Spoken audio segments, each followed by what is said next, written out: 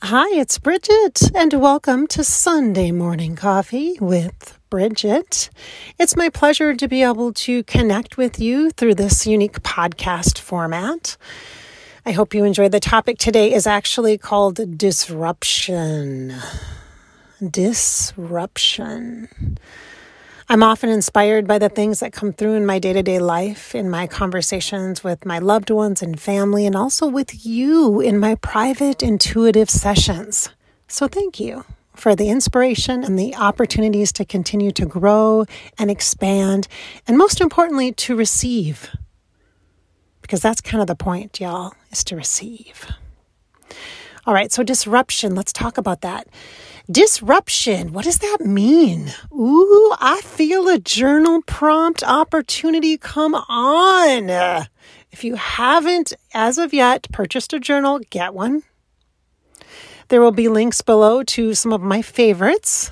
You know that I adore the Peter Popper Press.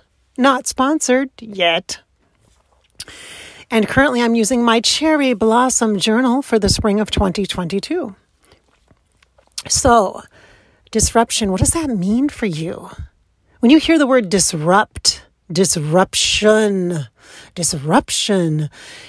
right away for me, I go back to the classroom to think about education, not only as a student, but also as someone who has worked in education. You may or may not know this about me, but I danced around the idea of becoming a teacher a few years ago, about 5 years ago, trying to pursue a potential dream that I had, an unanswered question about whether or not I should and would enjoy being a teacher. And it was focused primarily on early childhood education, particularly early childhood special education.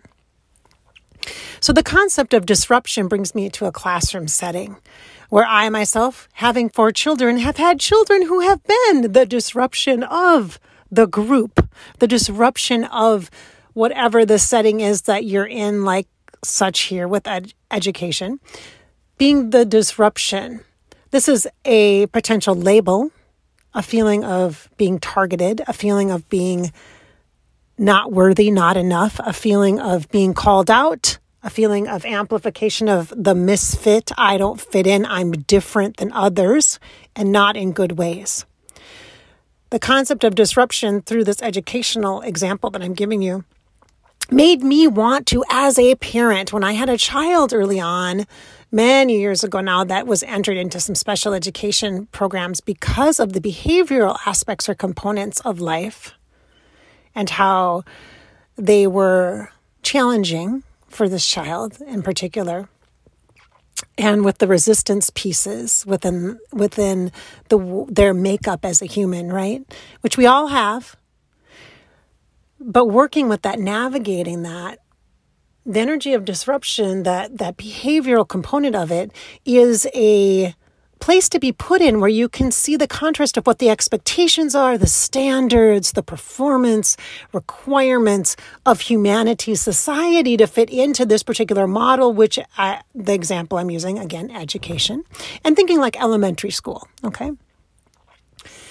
In classroom, there can be lots of disruption. There can be lots of challenging noises, auditory influences, visual stimulation and cues, and also other children, other competing needs.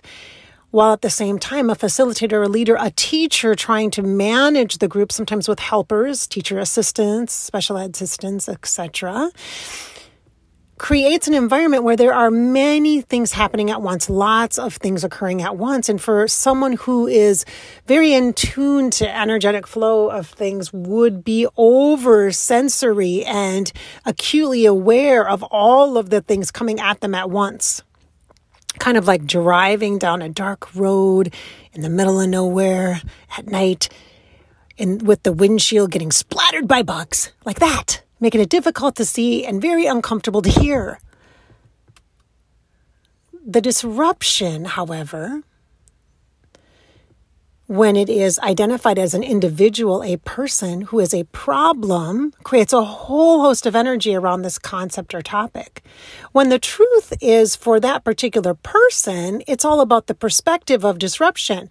The disruption may very well have been all of these piling up things that have created the sensory system of that particular human to be overloaded to the point of needing to request in a sense of urgency, whether by behavior, without words, or with loudness, I need help.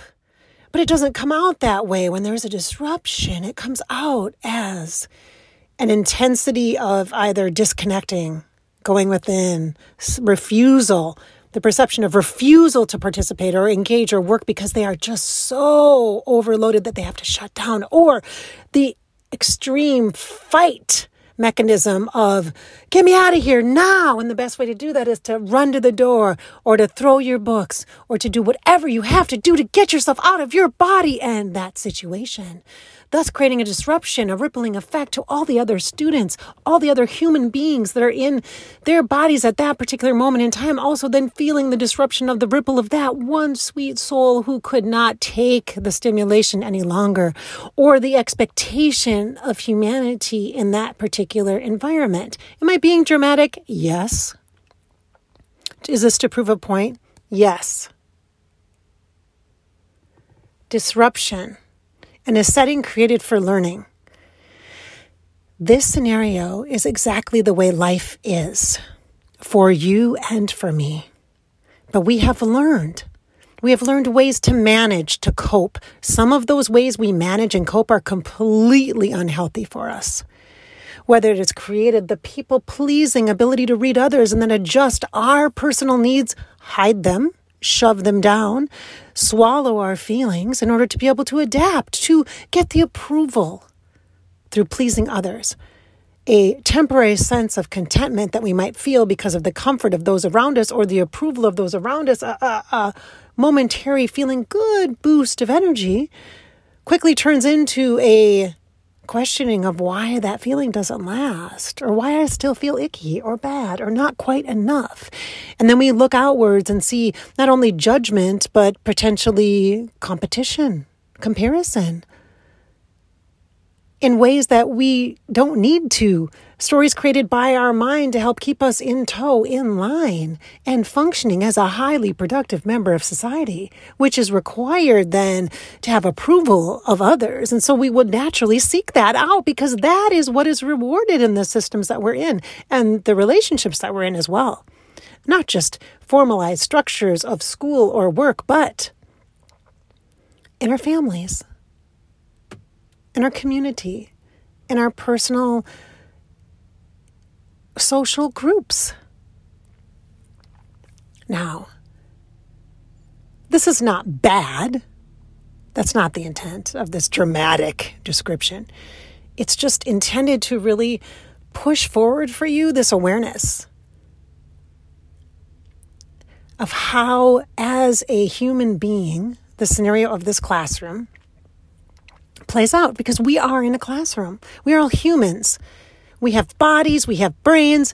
Guess what? We also have hearts and spirits, and your spirit is connected to your heart, and they are allies. They are powerful partners. They are the dynamic duo of heart and soul. And the dynamic duo of heart and soul, guess what? Intuition and feelings. Oh, yes. I am telling you this now if you don't know it yet. Are closely tied, working together. They are on each other's sides.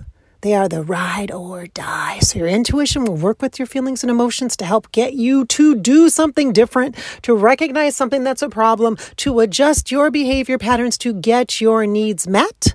Not because you are selfish, not because you are a big jerk and trying to get attention in your classroom of life or in your relationship, but you have these things that show up as coping mechanisms to help support your heart and your soul to be able to function in a human format through your body and your mind. And now, hello, newsflash, the body is highly intuitive, if you haven't figured that out already, which is why there's a lot of teaching about dis-ease and body awareness and recognition of body consciousness.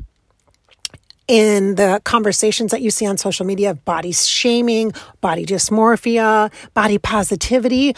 This is about the body, not just the physical body, but the embodiment of the soul working through the body now, because the soul is not that effective with the mind, the brain. It really does argue with the brain. It's a constant tug of war. And the soul's not trying to argue with the brain. It's trying to support the brain, love the brain, but the brain has a mission to keep you alive at all costs, which create other types of coping mechanisms to tamp down the emotions which are closely connected in trying to flow and move and clear energy with your spirit. And so the mind would make emotions quickly categorized into good or bad. And the way in which you would cope with trying to hold back the bad would be to develop characteristics, traits, and behaviors to vices, to balance where you feel like you have a lack or incapacity, you are not capable, you are not competent to handle yourself. And what is handling yourself? The emotions that you feel. Emotions are so powerful and so incredibly filled with information about us and how we are responding and reacting to the environment and to the unseen. We've got to acknowledge this incredible feature of our life that brings us so much information. Truly, yes, I know, sometimes on overload because the mind can only process things so quickly, but it's a good thing the body can process things very, very well. It detoxes, it gets you sick, it gives you headaches to recognize stress, it gives you stomach aches when you're nervous or anxious, whether it's a good anxious or a bad anxious. It gives you so much information. It is really in close alignment now. At this time we are at in our lives, in close alignment now with the spirit. Your spirit and your body are so developing a very intimate relationship. And I know this because I have been on this journey myself. And I feel it myself. As a psychic, I've been a psychic for 18 years, for God's sakes. This body oracle, this body psychic intuitive piece has come up so strongly for me in the last year that I know this is a thing. This is the next level of your spiritual advancement. This is the next level of your healing. This is the next level of your personal development as a human. You want to be happier? Bring that body in. Let it be part of the conversation and not the bad guy or the one sitting out. So the information you're getting in your body can create dis-ease over time. It can create physical illness so that you are forced into a status of self-love, of self-care, of extreme self-care. Do not go into the extreme home makeover version of self-care by having to deal with a body ailment or an injury just so you can get some rest. Just so you can slow down the overstimulation that you're getting from whatever relationship or environment or expectation overload that you're in. And guess what? It's not just about what's happening today. It's about what's happened in the past that's reminding you. What is happening today is reminding you of what happened in the past. Do not go back there. Do not stop going back. The responses you have, the vices you've created, the behavior patterns you have, whether it be biting your fingernails, whether it be avoiding something, whether it be caffeinating yourself. I am so good at that. Let me just raise my hand, which we all know I have enough energy. I don't need 3 cups of coffee in a day. But what? Do I do that? Oh, yes. And now we've been adding sugar to that. Yes, we have. Yes, we have. Because that is a feel-good coping mechanism for me. And I recognize it and I understand it. But there are far worse things that we can develop in order to be a buffer, which creates additional resistance to actually addressing the information that's coming through and course correcting before it gets to be a bigger problem. We numb it. And numbing your body only goes so far because you need that body. You need it. You truly need it now. So the disruptions that are occurring, while they clearly could be blamed on our emotions or clearly understood by psychoanalyzing our thoughts and our emotions and getting lost in the psychology conversation we can have about thoughts and feelings and who influences what comes first, the chicken or the egg, and new technologies to adapt or address stress, like like things like acupuncture, which isn't new technology. Okay, I get that. But acupuncture or EFT tapping or different other unique like rapid eye movement therapies or whatever that light therapy or whatever it might look like for you. It could be old school like sweat lodge stuff or something different that I'm not aware of at this point.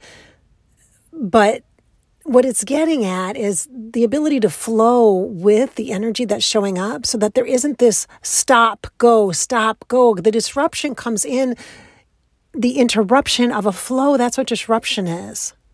And the disruption shows up by the way that we choose to not just interpret the information, but to express or keep it away. The disruption happens when we try to stop a natural flow from happening. When we try to stop the flow of energy. And we misunderstand it. We feel overwhelmed by it instead of recognize that it's picking up on momentum because we got to address it. Addressing energy doesn't mean stopping it. It means stepping in and using your power to align with what works and fits for you. What range of that spectrum fits for you? Which line, which notes of the song are you going to sing? Because there's harmonization that can occur here. Find that, and that is your way. Disruption isn't bad. Sometimes it does create a halting energy that will stop us in our tracks because it's going to prevent us from something that could be very traumatic or hurtful to us or others.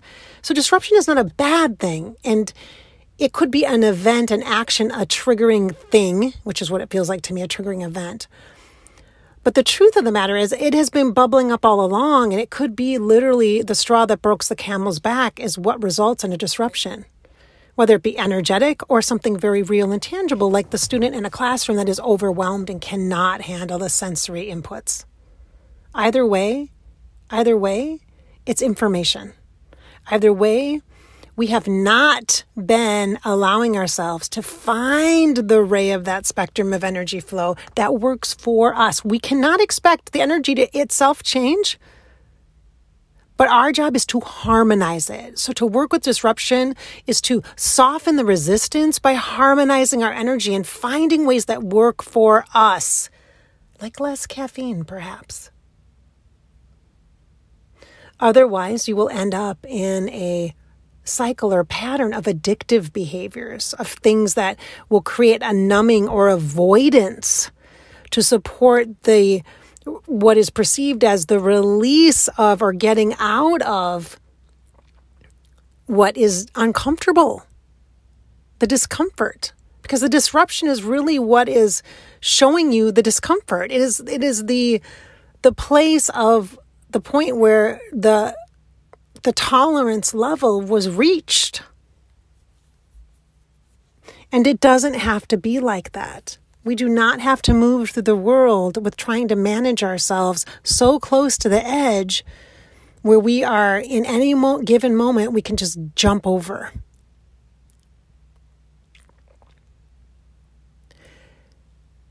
The concept of disruption will serve us. Yes, it will.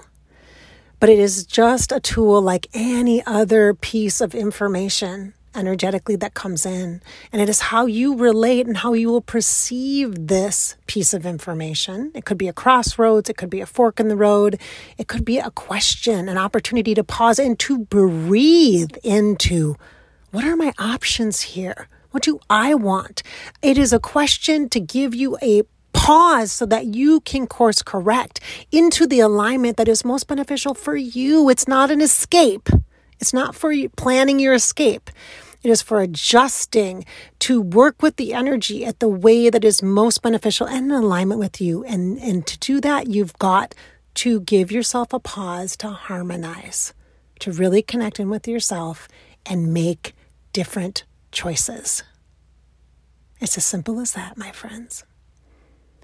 So this is Bridgette. Thank you so much for hanging in there and having this kind of deep conversation about disruption. Make sure you take some opportunity to write in your journal any of the segments of what I have explained to you today or chatted with you about today about disruption that may have come up or offshoots of this conversation that you need to dig in more. Write them down in your journal and then take the time the next few days to go through the topics that are impacted by this for you or you are triggered by. It might be a memory. Write it down and let it go. Give yourself permission to be open to the energy of the flow here, and what is showing up for you is exactly right. You are autonomous. You are in charge of your own healing journey. You are in power here. So this is Bridgette. I hope I've inspired your spirit today and filled you with some hope. Encourage you, as always, with all the work that I share here on Above Life channel on YouTube, or Bridgette Inspired on Instagram, or Fairy Grasshopper on YouTube. I hope I've inspired your spirit, filled you with hope, and encouraged you today to live your life. It's your life after all, and you get to live it. So just live it. Thanks for listening.